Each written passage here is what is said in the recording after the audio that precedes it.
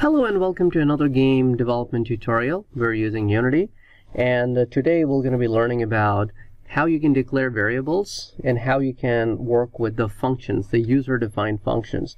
So it's more of a programming activity, but once you learn this basic concept, you'll be able to declare your variables. Then you'll learn how to declare variables using C# and how to assign values to them, and how you can call functions, user-defined functions, pass them parameters, and a lot of those details is what we're going to be discussing today. So to get started, we're going to be creating a game object, but this time an empty game object. So empty game objects are created for several reasons. One could be for testing purpose, like what we're going to be doing. We're going to be testing some code on it. Second reason, an empty object can be created when we create prefabs. So you basically create an object by putting several other objects together in that one object. So it is an empty object by itself, but it holds other objects. So when I teach you the prefab, I'll actually teach you how you can use it in that context. But for now, I'm going to just click on empty object. It's a game object. You can go under inspector. You can call it whatever you like. And I can call it programming object. And then once you're done with naming it, you can just click add component, and you can go under new script, and then you can give your script a name. I'm going to call this one learning programming 1, and I'm going to just click create and add. So I get a script in the assets which I can double click, and I'm going to open Visual Studio for me to work with. Now here in this environment, you notice that you have a start method and an update method that's given to you. Start method only runs once at the start of the game, and besides start, we also have an awake method which actually is called automatically before you start the game. So anything that you want to be preloaded in your game, you should put it in the awake. Anything that you want to only load at the start of the game, you should put it in the start. And anything that you want to run per frame, you should put it in the update. Now there are different kinds of updates we're going to be learning about. Fixed update and the update, so I'm going to deal with that in another tutorial, but for now we'll just concentrate on local and global variables. So if you declare a variable outside of all the methods, like here, like I'm declaring integer, my integer equals to 5, now that is your global variable. That means this variable will be accessible from any method. Any variable that you declare inside any given method is only available within that method. So for example, if I go under start and I declare a variable over here, it will only going to be accessible inside start. So if I say integer my int2 equals to 10.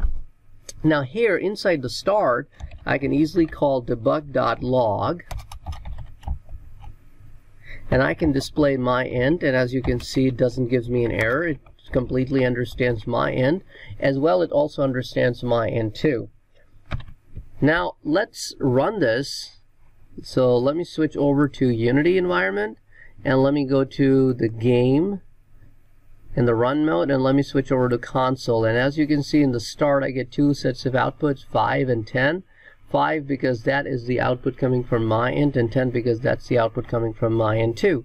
So now let me switch back to the Visual Studio environment, and now let me create a user-defined function. When you create a user-defined function, if it's a non-value returning, you declare it with the word void, and if it's a value returning, you declare it with whatever kind of value it will going to be returning. So if I want this particular method to only display a variable's value, I'll just call it void display. And I'm going to write debug.log in display. I'm just adding that so that you know that this message is actually coming from display. And if I say my int, and you will notice it doesn't complain, it understands my int. But if I say display my int2, it gives me an error because it doesn't understand who my int2 is, because my int2 was declared locally inside start, so it's not available to display method. That's why it will not understand. But since my int was declared outside of all the methods, it is global. It's available to everybody. So if I decide to change the value of my int in any one of the methods, it's going to change it for everybody. So now what we're going to do is we're going to make a call to display, because other than start, all user-defined methods cannot be called automatically until you make a call. So we're going to call display right from here, right from the start. So I want to call display. So start, we're going to display the values 5, 10, and then we're going to make a call to display, which will display an output in display, and we're going to display 5 again. So let's first go switch over back to Unity, and now let me pause this, or stop it, and then run it again. And now you should be able to see the output 5, 10, and in display 5. Now, just so that you can see how global variables work, I would like to now change my int to a value of 101. And after the call to display in the start method, I would like to now tap into the value of my int. And it should not be 5 anymore. It should be changed to 101 because it's a global variable. And since this display call is happening before I'm calling debug.log and displaying the value of my int, therefore display will change my int from 5 to 101, so the value should be 101. So let me put over here a message for you to be able to see that new value, and then I'll concatenate it with my int. So now let me switch over and let me start again, and just so that you can see the output in the console environment. And you will notice that it says 510. In display it's 5, and notice the new value is 101. So the value that was changed by display is quite reflective. So you have to be a little bit careful with the global variables. In the game, you want to display the global variable, something that will be shared across the board. For example, if you're building an online game and you want to keep the count of the number of people who are currently playing an online game, you want to keep the count the same for everybody. So you want to declare it global. So if a user leaves the game and you subtract the count, everybody should be able to see that the count is going down. Similarly, if anybody joins the game, the count should go up, and it should go up for everybody. So that kind of stuff can be done with the help of global variables. So in this short tutorial, I just wanted to show you what a local variable is, what a global variable is, how they're used, and how the built-in methods in any of the game environment can call user-defined methods, and how user-defined methods are actually called.